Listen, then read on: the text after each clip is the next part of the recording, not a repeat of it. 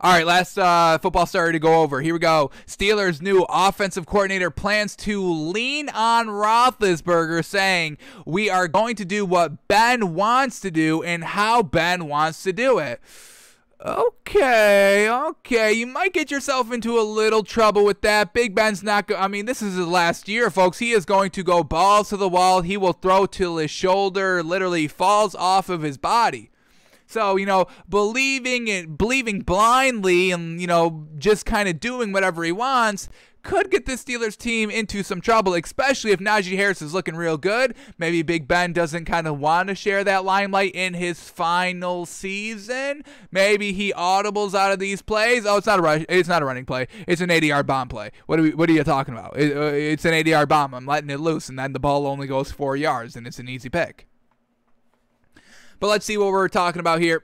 Entering his 18th NFL season, Ben Roethlisberger is learning a new offense under first-year offensive coordinator Matt Canada. The offensive coordinator, speaking to the media for the first time since being promoted from quarterbacks coach in January, said while the playbook might be different, the plan remains the same. Build around Big Ben's strengths. Quote, "I think in football, it is 11 men doing their job, but the quarterback is their focal point.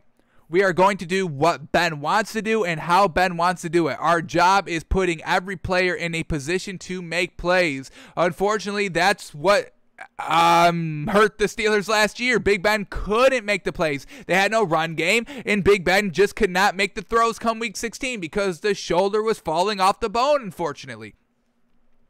So, trying to do whatever Big Ben wants, that's going to get you in some trouble here. You need to build the offense around Najee Harris. That's what it is. You need the running game. It's got to be like the Titans, folks, having Derrick Henry be your main person and then just relying on the quarterback and the wide receivers to be game managers. And I'm taking Big Ben over Ryan Tannehill as a game manager, even though that Big Ben's in his 18th year. And I'm definitely taking the plethora of great Steelers wide receivers over the Titans wide receivers for the last 2 seasons. Maybe not now with Julio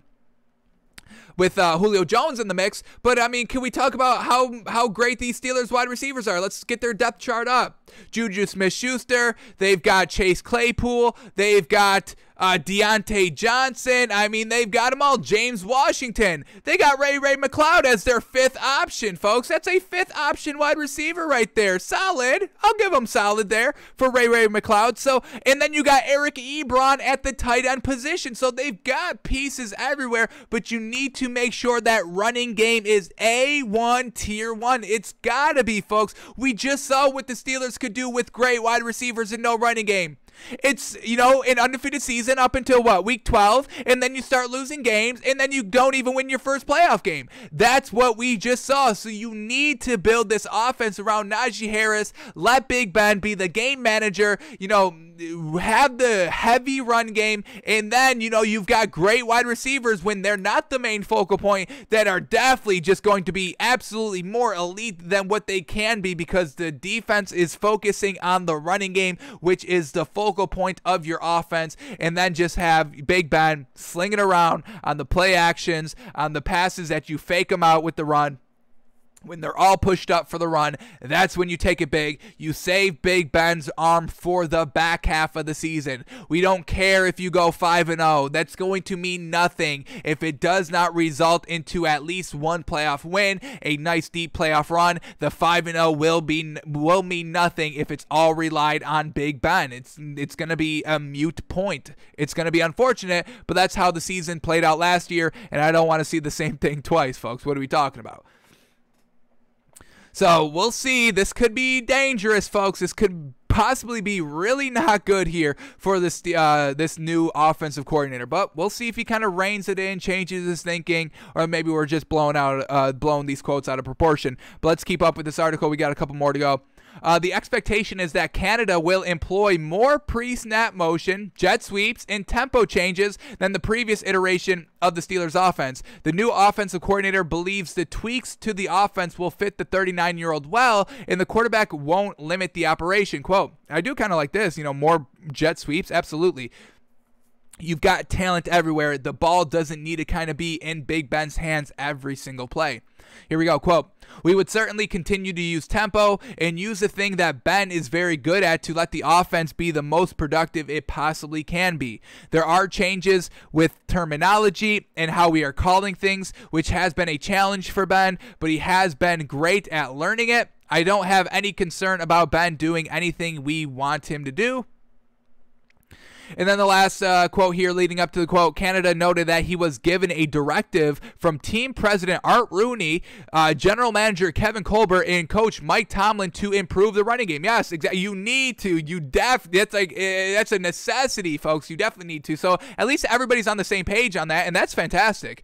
The new offensive coordinator expects that operation to improve behind first-round pick Najee Harris. Exactly, folks. We've been saying this. We've been saying this before the draft, folks. Exactly. So, all right, this is kind of making us buy into the Steelers a little bit more.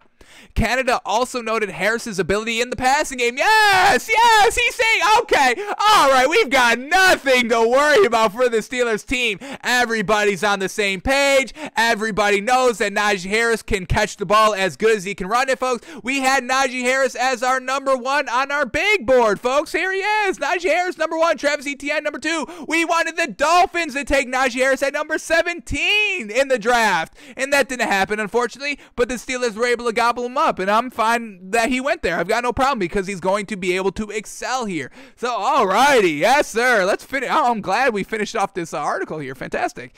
All right. Canada also noted Harris's ability in the passing game. I mean, folks, we watched the play over and over and over again. In the national championship game, the ball thrown right behind him because Mac Jones is not that accurate of a passer. Mac Jones throws the ball way behind Najee Harris. He turns around, one-handed catch, turns right back around, and then finishes off for the 15 yards for the touchdown, folks. It's an amazing play. You have to go watch it if you have not seen it. It's the best play of the entire national championship game this season, and it's Najee Harris doing it. So we love it. All right. Canada also noted Harris's ability in the passing game would help keep the running back on the field all 3 downs, which will allow the Steelers to be more deceptive in their plans. Oh my good. All right, folks, I'm 100% bought into this team now. Oh yes, Steelers are potential Super Bowl champions. It's them or the Colts coming out of the AFC. I'm loving it already. Quote, matchups are the key to football, and what Najee can do in a game at receiver is something we are very excited about. I think he's going to have a tremendous season. Oh, yes, so do we, folks. Yes, sir. I think he's going to have a tremendous season and a tremendous career. Oh, yes, sir. We think he's going to rival kind of what Derrick Henry's doing. Maybe not as good as Derrick Henry because Derrick Henry's fantastic, but he could definitely be that tier level of running back that we want to see in this league. And a tremendous career because of his skill set, his work ethic, and his football intelligence. Oh my, okay. They sold me, folks. I don't know. I know we said we're going to be Bucs fans this year, but I think we're going to be Steelers fans this year, folks. I cannot wait to see what Najee Harris does. And Canada here. What's his first name? Matt Canada. He knows what's up, folks. We are 1,000,000,000% believers in Matt Canada. Go get it done and go let Ben Roethlisberger ride off into the sunset with a Super Bowl win. Alrighty, I'm loving it. Woof, I'm loving it now. Woof.